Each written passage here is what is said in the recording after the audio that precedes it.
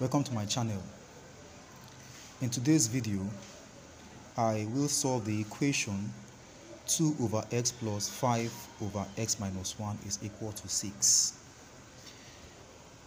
To proceed, we will first of all simplify the fractions or clear fraction.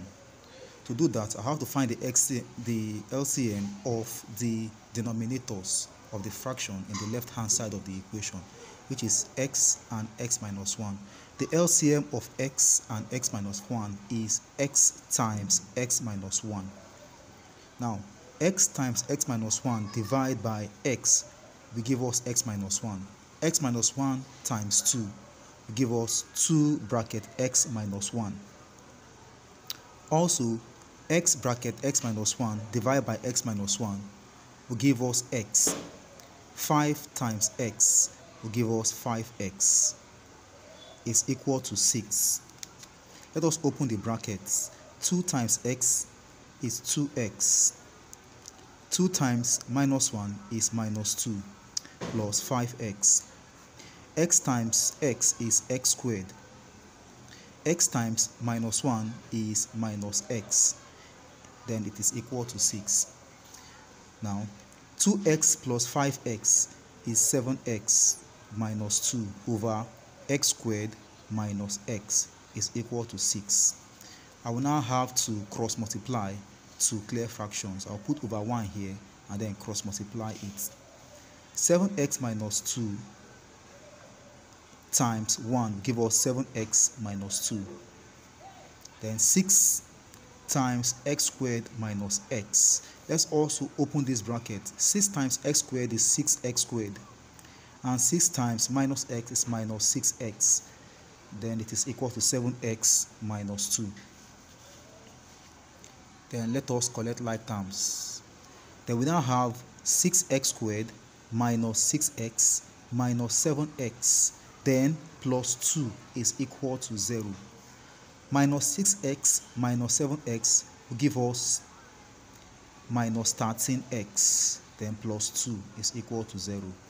So this is a quadratic equation. We can use any of the formulas or method rather of solving quadratic equation. We can use either completing the square method, formula method, or even graphical method, or we can use factorization method. Let's use factorization method in this. So we now have the sum as minus 13x and the product as 6 times 6x squared times 2, giving us 12x squared.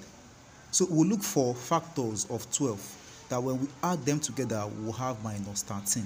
Factors of 12 that when they are added together give us minus 13. Those factors are minus 12 and minus 1. So minus 12x minus x, that's minus 1x, will give us minus 13x.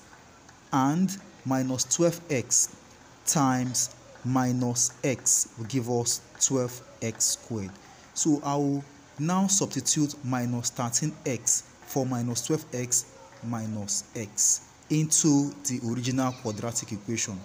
That becomes 6x squared minus 12x minus x plus 2 is equal to 0. Then I will group. In the first bracket, the common factor is 6x. I'll bring out the 6x, remaining x minus 2, because 6x times x will give me 6x squared, and 6x times minus 2 will give me minus 12x. And in the second bracket, the common factor is minus 1. Now I'll bring that minus 1 out, and I have x minus 2. Minus 1 times x is minus x, and minus 1 times minus 2 give me plus 2 equals to 0.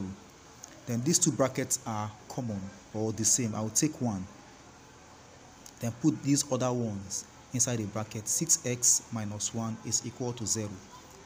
Then I will equate both brackets to 0. So x minus 2 is equal to 0, or 6x minus 1 is equal to 0. Then x is equal to 2, or x is equal to 1 over 6. These are the roots of this equation, and each of these roots of the equation satisfy this equation 2 over x plus 5 over x minus 1.